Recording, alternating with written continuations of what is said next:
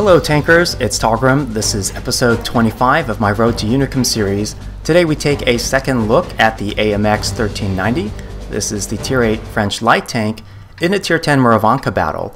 There are 6 other light tanks with me and they will provide a lot of good footage of what to do and what not to do as a light tank. On this map, because there are great areas where you can leverage your camo and play vision control games, where I like to go is on the north or east side of that middle lake. So from this spawn I'm going to go to E7 and F7, and the reason why is it provides a very wide field of vision, so I can spot tanks heading towards hill, on the sniper's hill on C5, as well as tanks down along their spawn line. There is also hard cover available here in case I need protection, soft cover, and clear escape routes. And none of those things apply for this 1390 here. He has hard cover on one side, but he's exposed to fire from the tank in front of him and the tanks behind him. And when he hit that building line, he didn't have his clip loaded, so he couldn't even defend himself against this, lower tier light tank that's punching him in the face, the M41. Also, there is no clear escape route. When you run up to the buildings, if you're going to try to get away from them, the only place you could possibly go is the ditch in the southwest corner of the map. So he left himself without an exit route and just got smashed. The T-54 lightweight has wedged himself in at the F5 position.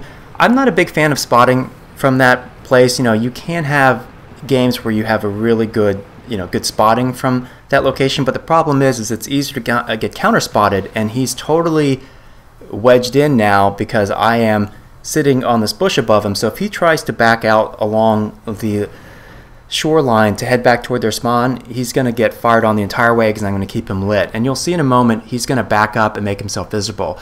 We just lost our M41 Bulldog, who had been sniping from that position. He was the guy shooting and spotting the 1390 originally, but he stayed in the same place over and over again, and that made it really easy for the opposing team to take him out. The T-54 lightweight, notice when he backed out, his 6th sense proc, so he knows that I can see him there. So he has to basically hide behind this rock. He doesn't have anywhere he can go, and that does a couple things. One, it limits his ability to spot tanks because he can't safely peek out because I'll light him.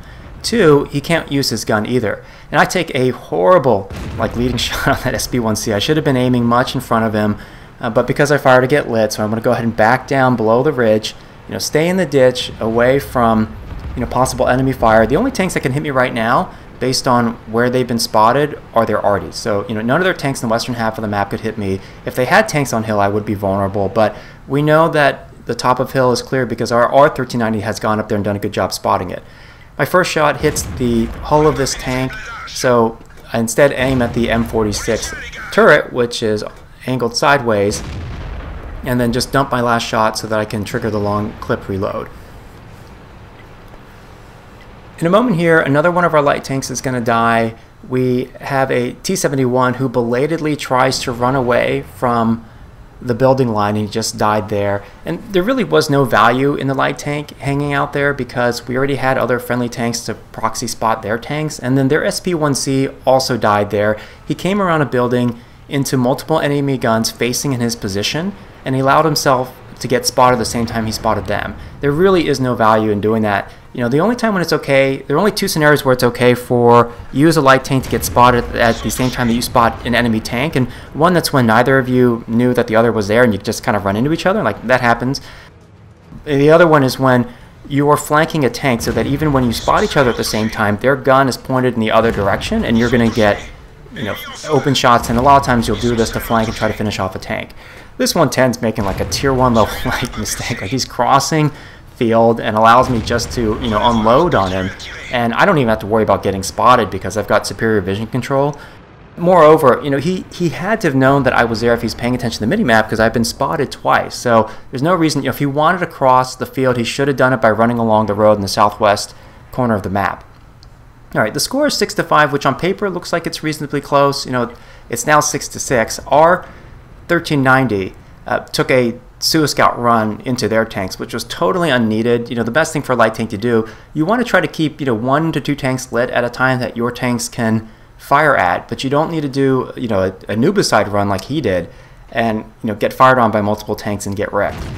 I'm hanging out where I am because I want to make sure that we clear out at least this heavy tank. Okay, Gen Dragon, the 263, just finished off that heavy tank. So now it's just the JPE-100 in the southwest corner of the map, and he's both very slow and he's stuck facing a T-95. So this allows me to flex back over toward the northwest corner of the map, and I can just sit here and passively scout this E-100. The silver ammo penetration of 170 is going to be too low to reliably penetrate the turret, and I want to save up my remaining 4 shells for better shots, so I'm just going to sit here and passively spot. I do get credit for some of this damage instead of the PBCAC IS-4. Actually, not sure exactly why that works sometimes. Maybe it has to do with radio range. And R263 finishes off the E-100. So I can now move forward, and what I'm going to do as I approach them is I'm going to stay in the soft cover so that I'm not only leveraging my always-on camo, but that's getting stacked with these bushes that I'm hiding behind. I've got an E3 lit. That is, of course, a tremendously dangerous tank, and as it is, he's moving away from us. And then check this out. That CDC drove right by me within 2 squares and didn't spot me, but it's because I'm sitting in soft cover. If I were out in the open, he for sure would have seen me. The E3, I can tell he's moving away from me. This is a great chance to try to finish him off. My first shot bounces off his side armor, but as he turns and faces tank away, I finish him off. CDC is now dead. So we still know that where their JPE-100 is. Again, I'm not worried about him at all. He's not going anywhere, and he's too slow to cross over to the field and help out. My main goal is to spot the 155, so we spot each other there. I stay in the ditch, and I'm going to wait until I drop from his view. And it takes between 5 to 10 seconds after getting spotted for you to no longer be lit. The main thing I want to do is move up carefully through soft cover to try to spot the 155, but I'm very cognizant that the E50 hasn't been spotted. So the second my Sixth Sense procs, I know it's the E50. I back away immediately, and his shot misses. So, obviously I can't spot the 155 because the E50 may spot me. If the E50 spots me, he and the 155 will wreck me. So I have to hook around and try to spot the E50. That is their last remaining tank with good vision control. And I've only got 2 shots left in my clip. I haven't reloaded yet. I was hoping to spot the Arty and maybe get a few shots on him. But it's one of those things too with an autoloader. You have to kind of gauge whether or not you should just bite the bullet and, trigger the 39-second reload for your clip. And I spot the E50, and the thing that sucks for him is, if he's got Sixth Sense, he knows he's lit. He's kind of wiggling back and forth a little bit, and our tank should have shots on him since he's in the open. Yeah, all right, they're hitting him now. And I fired, but that causes me to get spotted. I don't want to get hit by Arty or the 155, so I'm going to sit down behind this hardcover and go ahead and start my clip reload since I only had 1 shell left. The great thing about playing a light tank that is an autoloader, or I should say an autoloader that is a light tank, is that you can still meaningfully contribute even while you're on reload because you can safely spot. What I want to do is light the E50 so we can pick him off, and then we can easily finish off the 2 remaining tanks on the side of the map. And notice the JPE-100 is dead. I wasn't concerned about him. He wasn't going anywhere anyway. And then I make a little bit of a mistake here. Here I go to a bush, which makes sense, and then as I cut over to the second smaller bush, I go out through the open and I get spotted. So I should have lined up those bushes so that they were stacked together relative to where the E50 is.